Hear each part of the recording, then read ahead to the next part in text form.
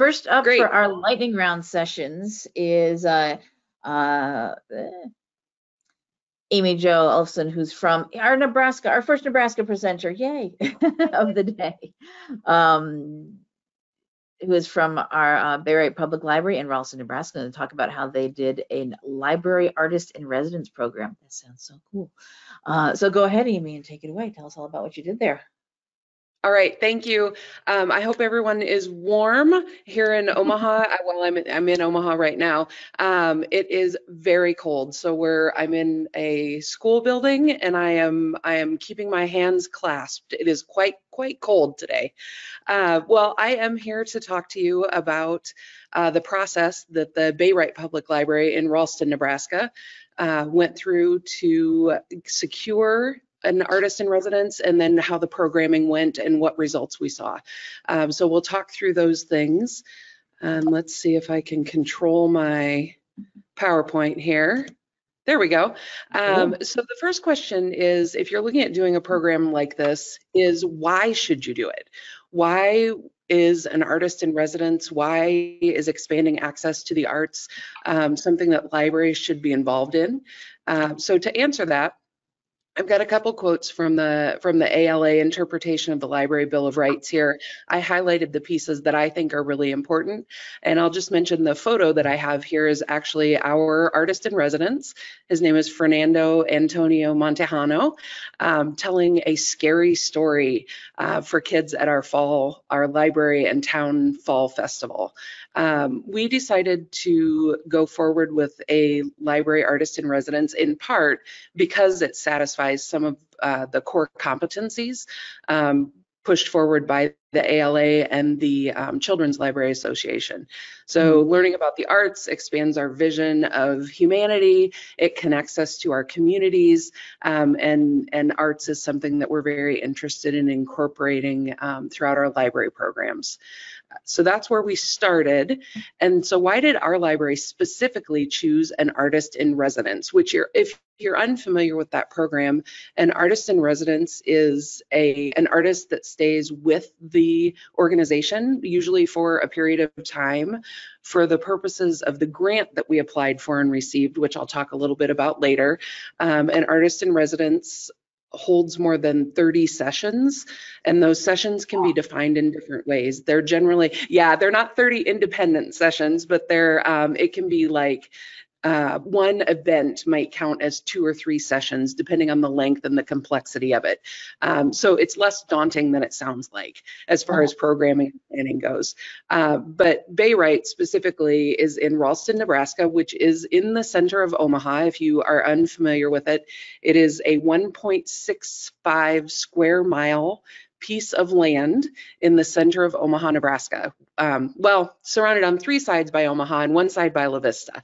So it's kind of an enigma. It's this little independent community in the middle of a large metropolitan area. We are landlocked, so there's no opportunity for expansion. And also the city has moved further and further to the west and the south. Around the city of Ralston. So Omaha has moved further to the south and west. And as that has happened, our population has changed in Ralston. So we're now part of almost the older part of the city, or the metropolitan area, which is an interesting place to be. And our population has changed, and we know that we're missing some of those people. So we're missing people new to the area. We're missing changing demographic groups. The school district that Ralston also has a much larger area than the city itself. So they have separate demographic needs. So it's it's a very interesting place to be. We know that we have a growing Latinx population. The difference between the 2010 census and the 2020 census is we had 10% Latinx population within the city of Ralston. By 2020, we had 20%. The school district itself actually has 44% Latinx population. So we've gone from a predominantly older, very white identifying population to a younger, non-white identifying population, which comes with awesome opportunities. So some of the pictures you see here I point to the screen like you can see me pointing at it. But this is from our Dia de los Muertos program, and Fernando helped with that as well. He is bilingual. His language of birth, language of origin is Spanish. So he's bilingual, English, Spanish, and then he speaks a little French as well, which comes in handy with some of our other minority or marginalized populations. So it's been a great opportunity to have Fernando there with us. Our library use, as I'm sure it does for many of you as well, skews heavily older and white. So we know that we're missing part of our population. We're not doing a good job reaching them. So art is our way of reaching out and expanding. And in this context, art includes lots of things. When I talk about the programming that we've done, you'll see some of the different things: music, poetry, writing, crafts, actual visual art, which you can see here on this slide. So we've done a little of everything. We're kind of dabbling to try and we're throwing spaghetti at the wall to see what sticks. Mm-hmm. So what was our process? It actually wasn't difficult. If you're in Nebraska, I strongly encourage you to check out the Nebraska Arts Council website. I've got a link here for anyone in Nebraska who hasn't accessed that grant money before. It is a very simple application. It does require you to report.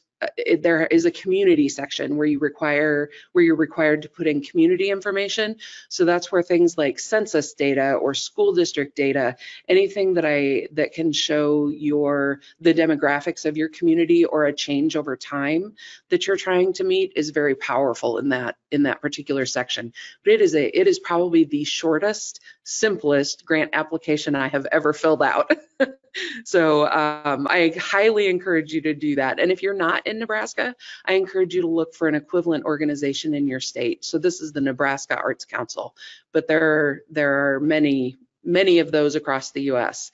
Yeah, so the first thing we needed to do was find an artist. We chose Fernando specifically because I had seen him present at an opera preview. At one point, he stood up and talked about the themes in the opera and things like that, and read a little bit of his writing, and he just is very approachable. So I reached out to him. He was happy to work with us. We came up with an agreement. I filled out the grant application. We met to go through scheduling, worked out payment, and then started the program. And then all I have to do at the end is report, which is also pretty simple through the Nebraska Arts Council. So again, if you're in Nebraska and you haven't checked them out, please do. It's a great way to get some quick funding. So what we've seen so far, I've got a list of programs that we've completed, and then we've got some upcoming programs. And again, we've got basically 30 units to divide among different sessions with Fernando. A side benefit that was not planned was The Reader is an independent newspaper. It's kind of a news magazine in the Omaha area, and Fernando happens to write for them part-time. So after talking with us and learning about some of the other programs we had going on, he went back to The Reader and said, I would like to do a story on this library, and we ended up being the cover story. So that was a great side benefit. Yeah, and it brought some new traffic, new people into the library, and actually opened up some new funding avenues for us as well, which has been a phenomenal side benefit. Yeah, so here's Fernando. This is his headshot. He's a great guy. So far, we've seen an increase in attendance at events, an increase in requests for our Spanish language collection, which was not very large, but we're working on it. It's getting bigger. We've also connected with arts organizations in the greater Omaha area. So we have free tickets to the Omaha Symphony. I'll have some for Opera Omaha this spring. And a couple, they've come and done story times. We give those tickets out free to families who come and request them. That's been a great connection for our community. And then the new funding, if any of you have people in your community who invest through Thrivent, which is think it was originally a Lutheran organization. I'm not sure if that's still their connection, but they are a faith-based organization. So because of the way it was explained to me is because of their tax structure, they have giving that the people who invest through them, they have a certain amount that they can give back to the community every year. So if you know of people in your community who work with Thrivent or have investment available through them, they have a little bit of money every year that they say, I want it to go to this organization. So that's something I learned, and that's been a good thing for us. We're building a pollinator garden with some of that money. We're also doing another program with the Nebraska Arts Council this spring. And I'll wrap it up really quickly because I want people to have time to ask questions. So those are the steps that we went through. If anybody has questions, I'm happy to share my email. But if you're in Nebraska, tap that Nebraska Arts Council grant. It is a great opportunity. We definitely promote them from our side too. Have had lots of success with libraries using it. Yeah. It's not something you necessarily think of because it doesn't say libraries in the title, but they want to work with libraries. That is, yeah. Yeah, they do. They do. Yeah. So if anybody does have any questions, please do type into the question section of your GoToWebinar interface. I think this is just such a fun program to do, and just so much you get out of it. You know, so many different sessions. It's not just a one shot. Right. Right. And it's been great to have that. He's very connected in the community, which a lot of artists are. So that's been a great opportunity for us to kind of reach to expand our reach as an institution. Absolutely. Yeah. So just reading what's coming in here. So one question here, did you have, because there's so many different things, I know libraries are always looking for programming, but this seems like so much for especially a small library. Did you have any trouble trying to get it all done? I mean, get all of these things scheduled? I mean, it seems to be so many different sessions. It is a lot of different things. Like, so many different events. So I only work 15 hours a week at the library. Oh, wow. And I do some circulation coverage during that time too. So if I can do it, believe me, you can do it. Yes. would be the first thing, but also we piggybacked on things like the Fall Festival was a larger event that we added our artist to. He's doing a bilingual story time for us. So it's our regular scheduled story time, and we're having him come and do it. As like our previous presenter said, you don't have to reinvent the wheel every time. You can do something that's the same thing or similar. Yeah. Right. You can kind of tag it on to other events that you already have planned.